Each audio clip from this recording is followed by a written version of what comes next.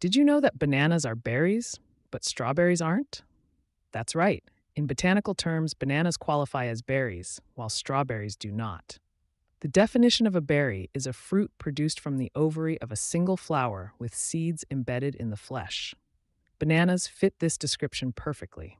However, strawberries develop from a flower with multiple ovaries, making them an aggregate fruit, not a berry. What makes this even more fascinating is that bananas are naturally radioactive. They contain potassium 40, a radioactive isotope of potassium.